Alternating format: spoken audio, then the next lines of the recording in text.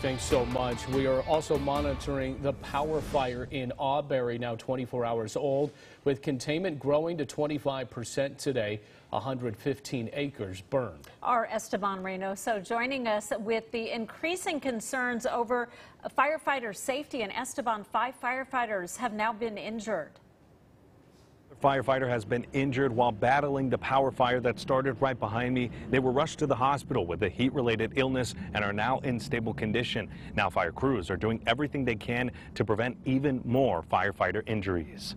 And our emphasis today was take frequent breaks, hydrate, hydrate, hydrate. Battalion Chief Roger Rains with Fresno County CAL FIRE is overseeing operations on the power fire.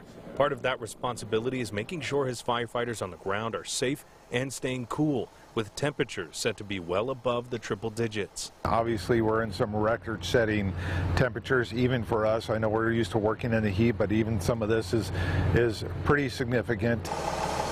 So significant that fire crews are trying to use as many helicopter water drops as possible. Probably some of the roughest terrain we have in Fresno County to fight fire in is in this powerhouse in this San Joaquin River Gorge area. Tough terrain that hand crews play a major part in, making sure that any smoke spots or hot spots on the ground are taken care of. Even with their 50 extra pounds of tools and equipment, Rain says this is what they train for. They do train. They train with all of their stuff on. Most of our firefighters do daily conditioning hikes with all of their gear on. And right now, with one eye on his firefighters in the heat, Rains is keeping another on the fire itself during these hot and dry conditions. Our issue is really the spot fires that may be outside the line that we can't see until the heat of the day hits them. Sometimes they'll pop up right away, and sometimes it may take a couple hours, but hopefully we don't have any.